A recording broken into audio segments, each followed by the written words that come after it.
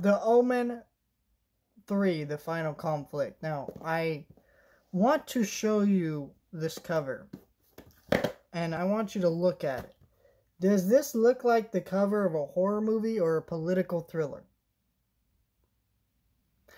If you answer political thriller, you are correct. This movie is really bad. And the main reason being, this movie does not feel like an Omen for two reasons. The first reason is, this movie is about an adult Damien. And I think you're missing the point at that point. This whole franchise, up until this point, is about how Damien is a kid, and that's what makes him scary, because do you harm a kid? I mean, he is the spawn of the devil, but he's still a child. And so it's a scary idea and thought and process, and you have to see how characters grapple with this idea and things like that. Very creepy, very weird.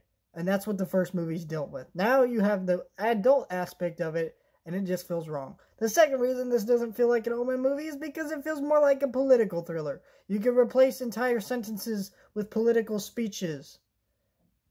Real world political speeches, and it would be more apt than what's actually happening on the screen. If it weren't for the fact that they constantly mention the devil and fighting Christ, it would not be seen as the horror movie it is. There's nothing scary about this movie. Of course, we have Omen kills, but the kills aren't really interesting or memorable. This movie is just a mess of all these weird ideas. And what's really interesting about this movie, I didn't realize until after I finished watching it, Sam Neill is Damien in this movie. And he is so bad that he's completely unrecognizable in this movie.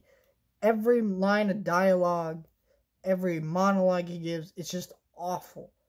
I think he's trying, but I think the script here is so bad that it just comes across like he's just not doing a very good job, when I think it's actually more of the script. But geez, la freaking Louise, what a terrible movie.